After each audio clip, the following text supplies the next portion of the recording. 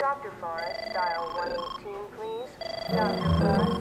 Everest Medical Center. No, Mrs. Becker, we don't want the kidney back. We'd just like you to pay for it.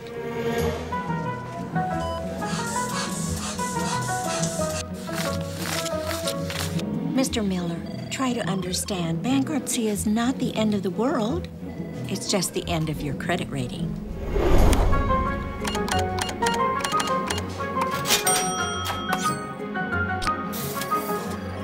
No, Mr. Simpson, I'm not trying to give you another heart attack. What would be the point? You still haven't paid for the first one. Mr. Munson, you can get a second opinion on your diagnosis, not on your bill.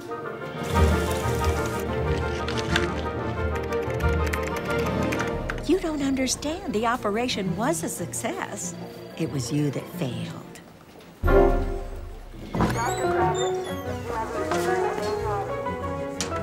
I'm afraid you're not eligible for that payment plan because you're not going to live that long. Dr. Gadd, 2080. And our first customer is? Dorothy Welkin, age 29. She's... Wait. How long have you been an RN? This is my first day. Mm-hmm. Well, keep your ears and your eyes open. You might learn something. The first and most important question to ask any patient is, do you have insurance? Say it.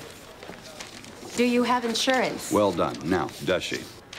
Miss Welkin does not have insurance. Fine, send her to the ER. Oh, the ER is slammed. Not our ER. Oh, right. Who's next? George Carson, and he does have insurance. Mm-hmm. How good is it? Looks like a Cadillac plan. Excellent. Is that too tight? No, but it itches a little. Oh, well, it's healing. How's Tuesday for the colonoscopy? What? The colonoscopy. I just came in to have the stitches removed. And we did that. But you're over 20, am I right? Yes. Then it's time we took a peek into the back door. I really don't think that's necessary, do you? Necessary? Of course it's necessary. And you know, while we're at it, we should run some tests. Put Mr. Carson down for a complete physical examination, a CBC, a BMP, and of course, a colonoscopy. Wait, okay, I don't... Hey, do you want to live to be 30? Yes? Then I'll see you next week. Come on. Here we go. Okay. It's a pleasure seeing you. Have a nice day. Ka-ching! Did you really have to order all those tests? The first thing you have to understand about our business is that it is a business. We sell our product, we make a profit. You don't like it? Move to Canada. Hello, how are you today? Miss Sinclair, what brings you to see us? I checked myself in. I think I'm pretty sure I'm suffering from clinical depression and acute anxiety. Mm-hmm. And why do you say that? I saw it on a commercial. Oh, well, then it must be true. Oh, that's what I thought. Mm-hmm. It was one that starts, do you sometimes feel that your life has no meaning? Right.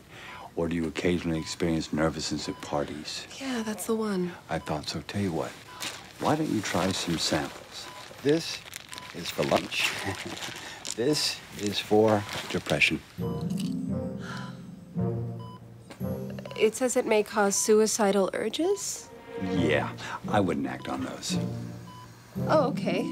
But I shouldn't be worried? Worried? No. The wackadoos in those studies would have killed themselves anyway. Oh. And this... Nope. And this... No. And... This is for anxiety. It says it may cause nervousness, diarrhea, and paranoia? Be sure to take that one before you go to a party. Oh, side effects are not important. If they become persistent, we just treat them as symptoms of a secondary condition and prescribe more medication. Oh, that's so clever. We like to think so. Thank you, Doctor. Oh, my pleasure. Ka-ching! Isn't this addictive? The gift that keeps on giving. Hello. Of course. Dr. Reynolds and I have been colleagues for years. Yeah. No, I'm sure if I ask him, he'll amputate that second leg for half the price. Oh, I know. It is a great deal. No, I'm happy to do it. I'll speak to him this afternoon. And, oh, listen, when you're ready, I have a brother-in-law who sells wheelchairs. Yeah, he'll give you a fantastic price on a top-of-the-line ride. Yeah, believe me, you won't even miss your legs. No problem. Take care now. Brother-in-law, gotta throw him a bone once in a while. Is that the right time? Yeah, 7 minutes. Well, we better pick it up. because time is money. Exactamundo. We're gonna make a medical professional out of you yet. 420. Mr. Hill, I don't think you understand. If we don't run the tests, we won't be able to determine whether or not the malignancy has spread to adjacent areas. Oh, but 2 weeks ago, you said my condition is incurable. Yes? Has it changed? No? Oh, then it doesn't matter that the malignancy spread. Well, technically speaking, it doesn't matter. But your insurance company will pay for everything. You're unbelievable. You know that? Excuse me? I'm facing death, and you're treating me like I'm a bad sport for not wanting to subject myself to God knows how many useless tests. Mr. Hill, you're taking this far too personally. Personally? Mm-hmm. Well, of course I'm taking it personally. I'm a person, for Christ's sake. Good point, good point. What if Dr. Cash is wrong? Dr. Cash is an excellent physician, there's no question about it. But he's only human. What if he made a mistake in assessing your condition as incurable? Nobody's perfect. Don't you owe yourself a glimmer of hope?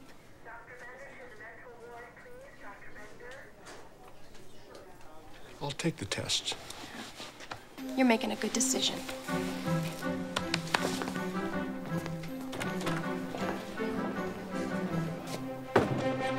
Ka-ching!